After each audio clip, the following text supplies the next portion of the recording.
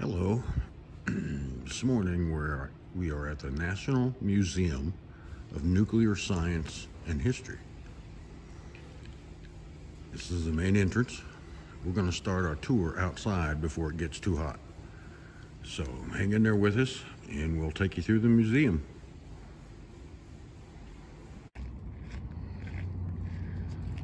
We're outside the museum to the military display of aircraft, and we'll kind of walk you around so you can see everything. But we're going to start off with this. This is an A7C, just like the airplanes that I used to work on, or the different model. I worked on the A7E. But throughout the history of the A7, which was dubbed the Corsair II, they made a trainer out of it. In other words, a two-seater. Normally it's a one-seater, but this is a TA7C.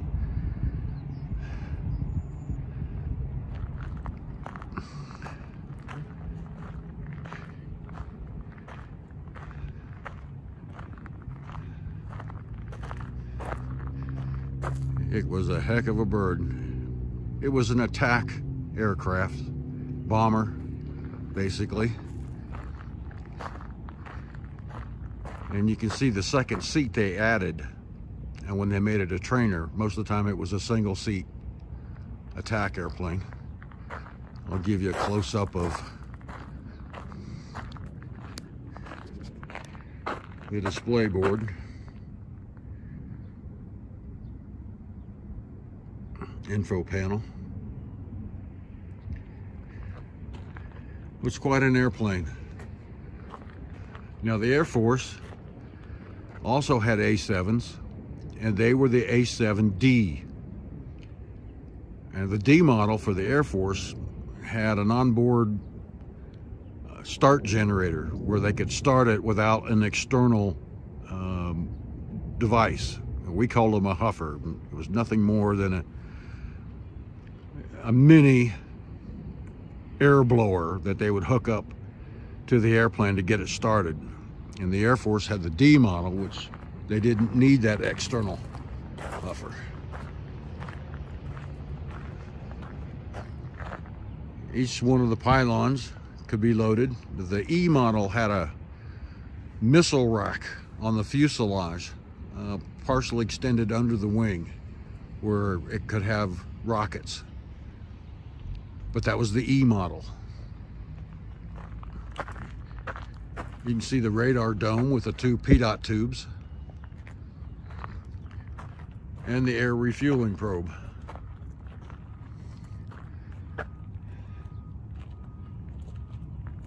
And you can see the launch bar mechanism down underneath.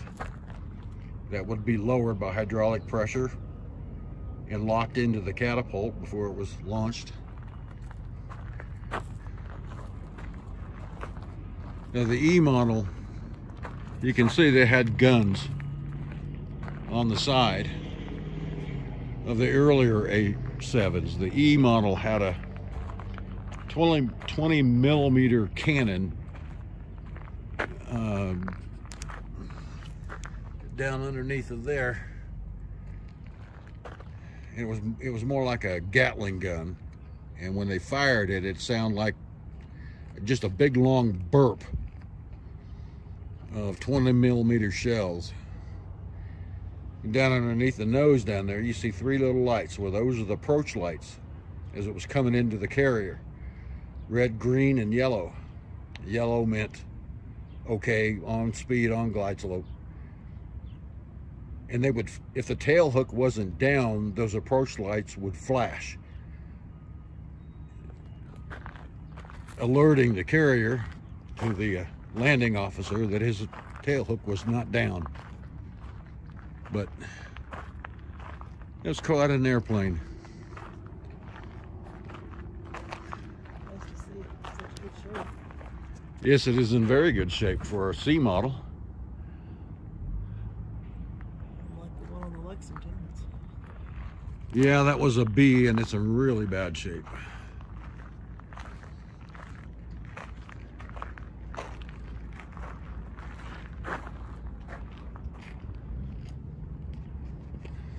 It was quite an airplane. Let's just look at this info panel here. And to the left is the F-105, and I believe they called those the Thunder Chief, or the Thud. And just ahead is a MiG-21, Russian, Soviet Union, I should say. But these were used in the very early days of the Vietnam War. And I believe, if I'm not wrong, they used to call those a Thud pilots. But I'll see what this, yeah, the Thunder Chief, yeah. I haven't completely lost my mind.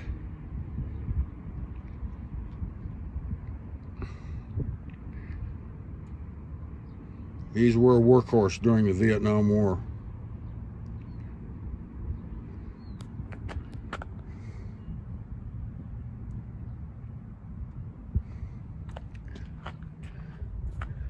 And there's a good shot of the Russian MiG.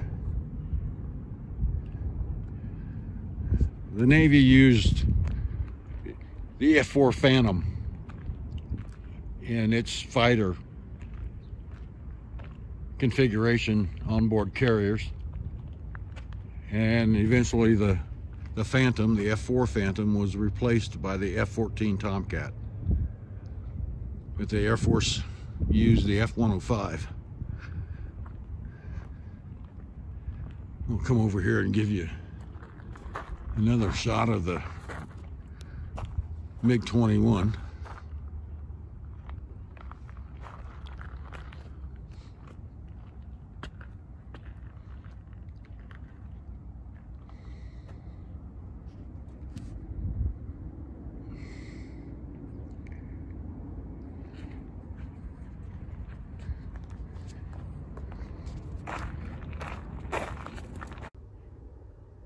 Okay, so next we have the F-16 Falcon.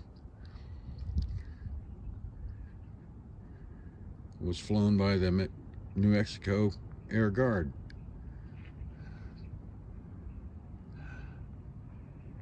It also looks in really good shape. Of course, they really should, since they're out here in the desert. You don't have the harsh weather to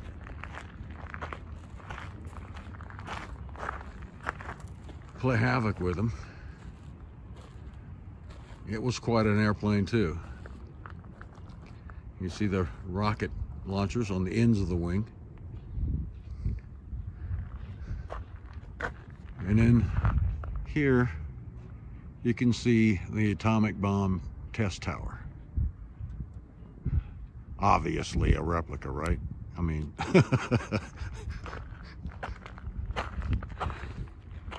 these are quite some airplanes.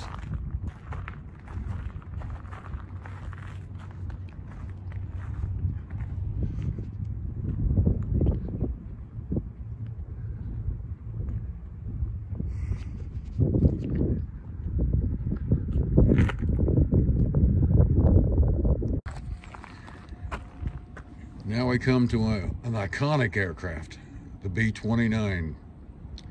Now this was a Super Fortress. And the B-52, which is just to our right here, which I'll show you, it was called the Strato Fortress. But there's the B-29. And the most famous one was the Enola Gay. And you see a bird perched up there on the prop. They've got screens on them so the birds will stay out of the engines, but it's hard to get this airplane, get a good shot of this one because it's so huge.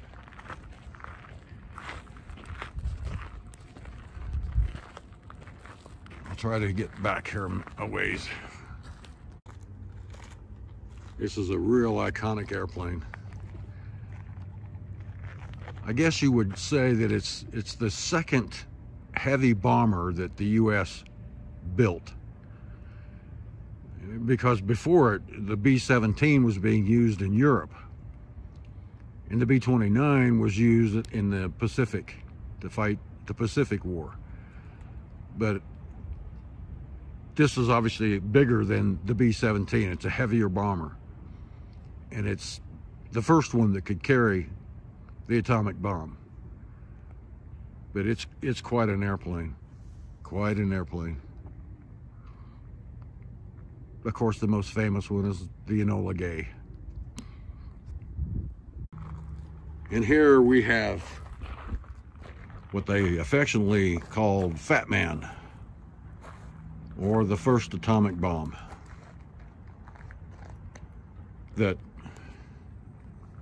the 29 carried down in its bomb bay, down underneath. And they have an info panel here that explains it, how they did it. Now you can pause the video so you can read it, but I'm going to scan you the pictures so you can see.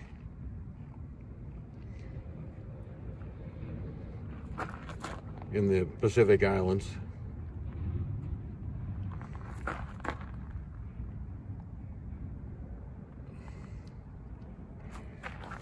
But this thing had to fit.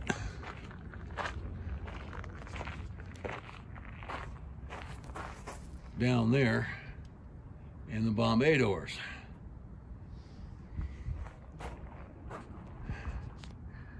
It's some massive main gear, isn't it? Just behind here is the Army's atomic cannon. Of course, everybody had to have one, right? I mean, one military force couldn't be the only one, so the Navy had theirs, the Air Force had theirs, and the Army had theirs. But they used an atomic cannon to shoot an atomic shell. But that's what it is.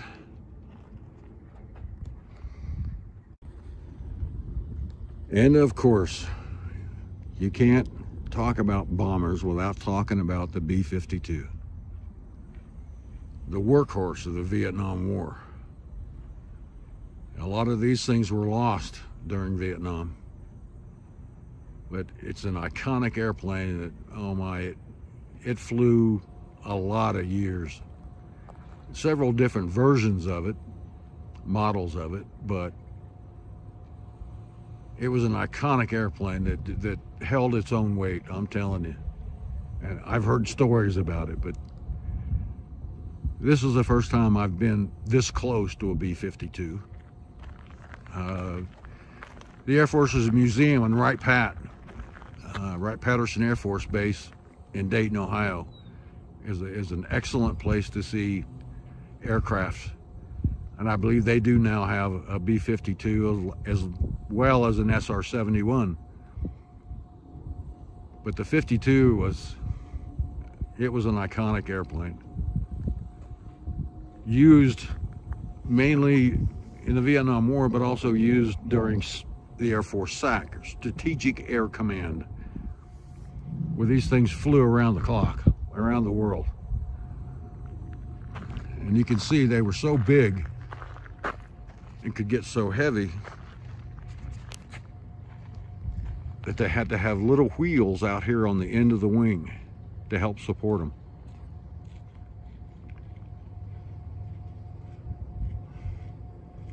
You can't mistake that big, tall tail.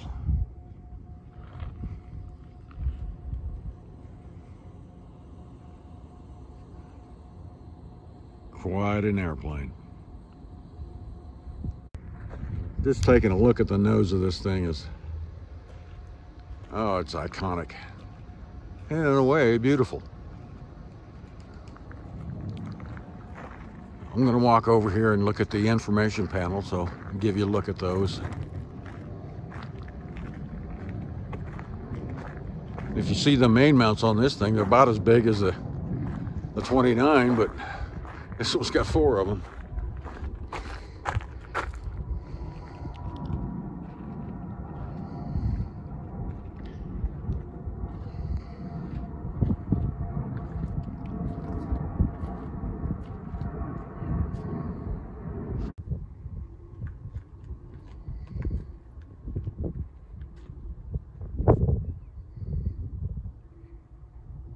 See if I can get it all fitted in here for you. You can pause the video to read that. Now, I'm not sure if this is going to come out, but I'm going to give you a shot of up inside the wheel well. It may not come out too good, but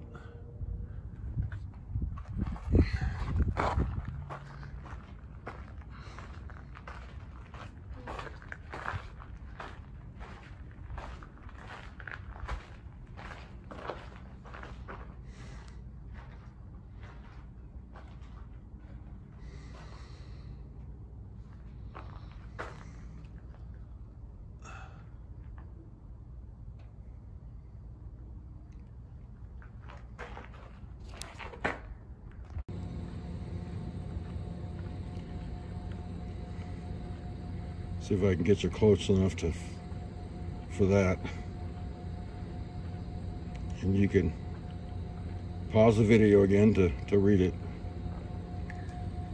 But here she is.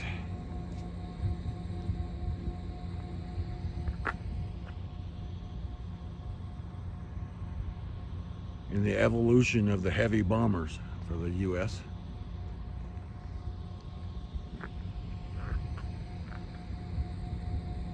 I was just telling Tammy that in the movie with Jimmy Stewart, and I think it's called Strategic Air Command, this airplane, the 47, is in that movie. So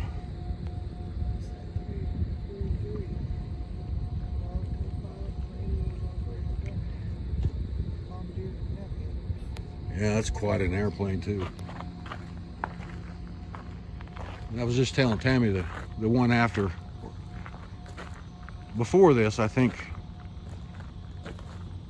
then the one after it was a delta wing configuration, and I don't remember what it was called. Quite an airplane.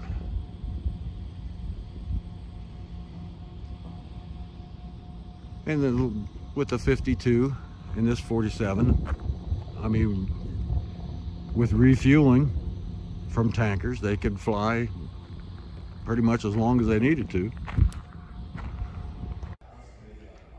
And we're back inside the museum, and I just wanted to show you this. This is pieces of the Berlin Wall.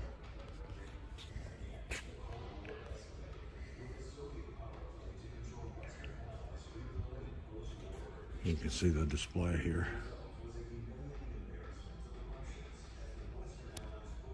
Secret. But they also had Russian spies among them. You can see how it's constructed there.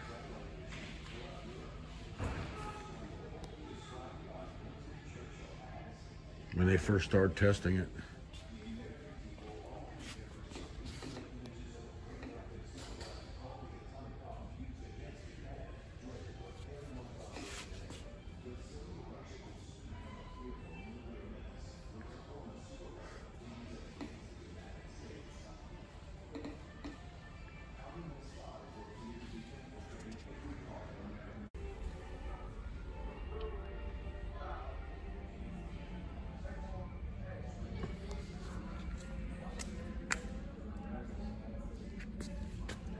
A better look at it.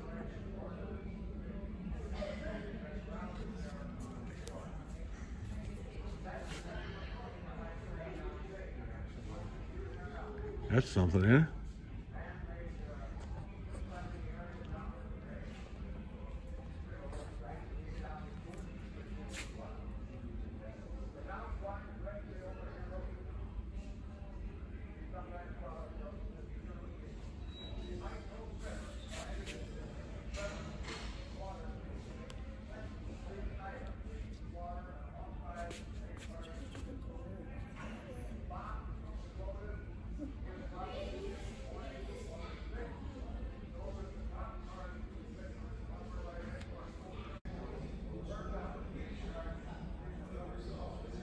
This museum is quite something. There's lots and lots of things in the museum. And here's one of the, to me, the Trinity flag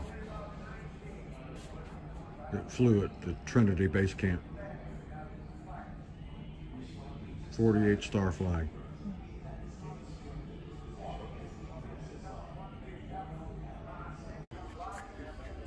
Here you see the gadget.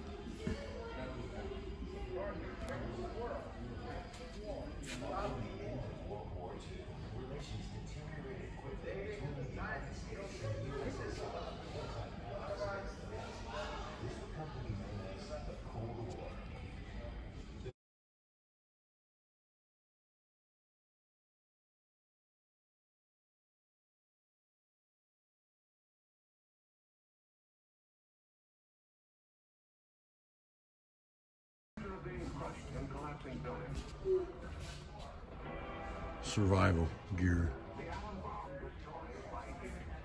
People caught in the open as far as 2 miles away suffered flash burns. Yet, protection could have been easily achieved. Here, a bridge post and rail shielded the surface behind it. Any solid material afforded similar protection. The third weapon of the bomb is radioactivity, thrown up at the instant of explosion. However, the Like a bomb shelter. recovered completely, including a large percentage. Well, you all know what this is.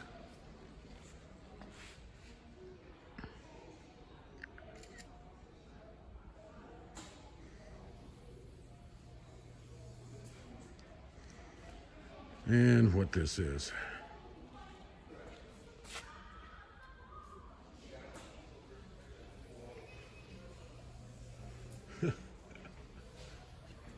Yep.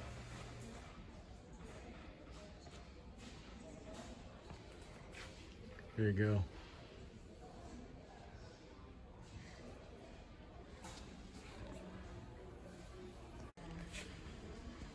This is affectionately known as the walleye. You can read that there, the information panel, but this is another one we used to load on board the A7E when I was on board the carrier.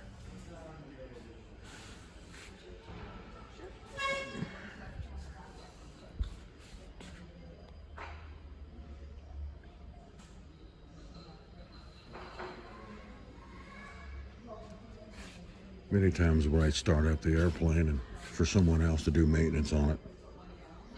Of course, there was no bombs loaded on the airplane at the time we were doing this, but there's a little joystick that was in the cockpit. When I got bored, I used to play around with the joystick, and the map display would move so I could play like I was bombing Fresno.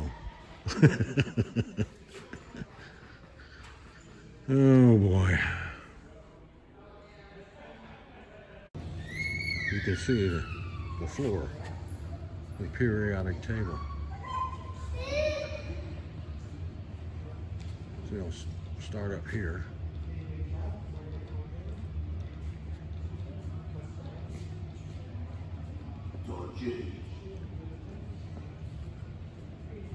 Back up.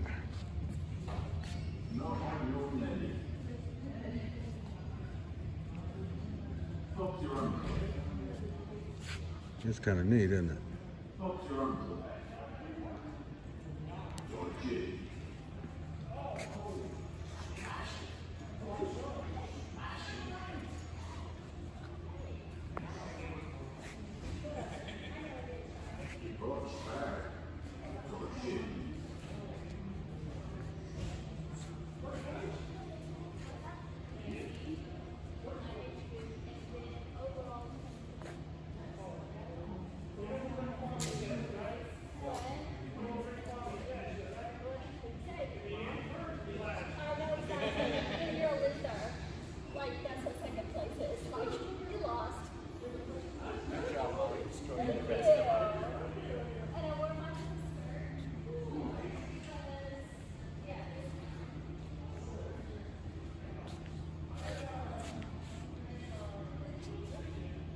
Oh, that's pretty cool.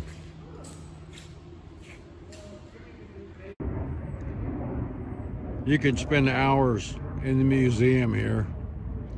It's just lots of stuff to see. I mean, the video would be an hour long, but I hope you enjoyed our visit, and hope you enjoy the video. Thanks for following along with us.